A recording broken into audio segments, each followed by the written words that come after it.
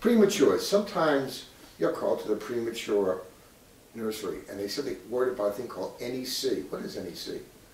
NEC is a disease that is acquired, typically seen in premature infants,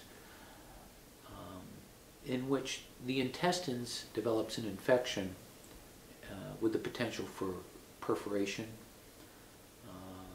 and death of the intestines. It's one of the most common cause of death of newborn infants. Why would you be called in if it's an infectious process? When the intestines perforate, these newborn infants oftentimes require surgery in order to gain adequate drainage of the perforation and to resect areas of the intestines that are dead. So in other words, the tissue is dead, there's leakage of fluid that doesn't belong there, so you sort of go and clean up the mess that's left because of the perforation. Correct. And if you get them early enough, you could probably save a lot of the intestines and have a pretty good prognosis. Yes. But late, it's difficult to say that.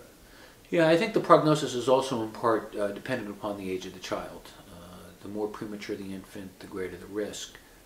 This is a disease of prematurity in that the immune system is immature, which predisposes the infant to these unsettling infections. If possible, and you think you're going to end up with a small baby, or premature baby I should say, it's better that kid is born at a center which has all the people available, so the best transfer is before the kid's born, not afterwards. Is that correct?